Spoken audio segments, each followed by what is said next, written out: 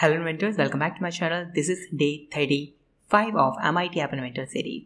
So in this video we will learn how we can use the text message component in MIT App Inventor. So here we go. So click on start new project and my project name is day 35 app and okay. Using this component you can receive the message in your app. Sometimes we delete some messages, okay, so you can still receive the message in your app.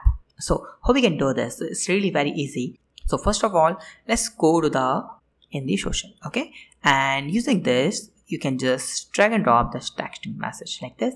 Now if you want to send message to someone, okay, so you need to use your one button.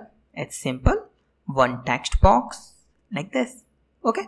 Now width is like 80% something, okay, here, and height I will make this is like 30% like this, and the button is like send button. So once you click on the send button, this message will automatically go on to that number. And which number? So it's really very easy. So I need to put the number, or you can use the contact picker also. So I'm going to use here text, one more text box for the putting the number.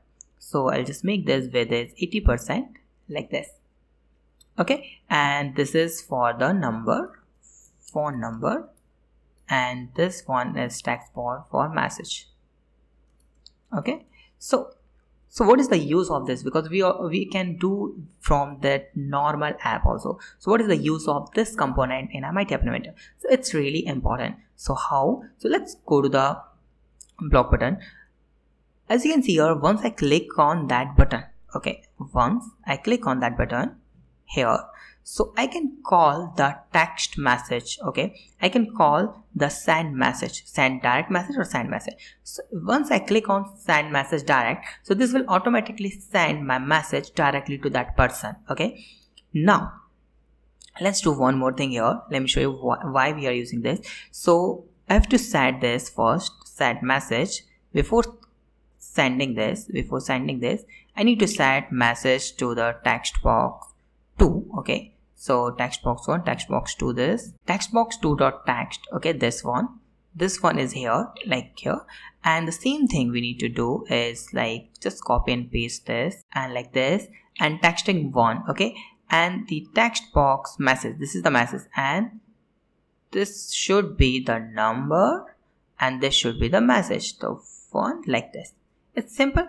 Now we can send the message. Now one thing here, if you want to send that message after 5 minutes or after 2 minutes, so how you can do this? So it's really very easy using this component, okay. You can't do this from your normal text app. So how we can do this? So we are going to use here one timer. So let's go to the timer. So we already have learned about timer, right? So go to the sensor, and as you can see the clock here. Cool. Now what do we need to do here? It's like 1 second is fine. Now we need to set the timer. So how we can set the timer? So it's really easy. Go to the block, go to the design here first. I'll just set here user interface. One is one more text box something here, and is like one more button or side, like it's okay, fine. Now let's go to the block, okay, and go to the design. Make sure this clock button should be not always fire, okay, just uncheck this, okay, this should be fire only once, okay. Now let's go to the block here, and once people click on this, so click on clock, this one, okay. When the timer, so suppose we have set the timer of 5 minutes, so then this will fire, okay. So then after 5 minutes I will send that text message. But how can I enable this? To enable this, we need to add on button click, we need to enable the clock, okay. So let's go to the clock, click on clock method, this one here, and this should be true like this, okay. So once you click on this, timer will enable, and I have to set my timer instead of 1000 to 5000. This is the 5000. It means once I click on the button 1, okay, this message will not send. After the 5 seconds, this message will send, okay. Now how can I customize this? Okay, how can I set that? So it's really simple. So that, as you can see here, that's the text box I have added.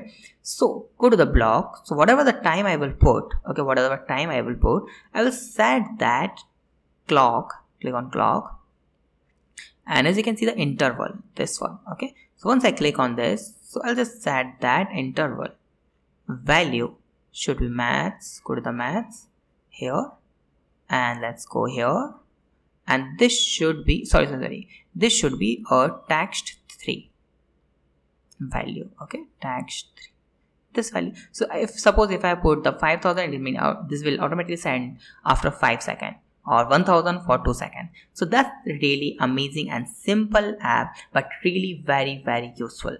And for related to hacking, okay, so what is the hacking and how can I hack someone else's phone, someone else's OTP using this? I think I should not tell you like this right now. This is not going to work. We'll learn it about in another video. Okay, so thank you so much for watching this video. If you have any doubt, you can ask me in a comment. Have a nice day. Be safe. Bye bye.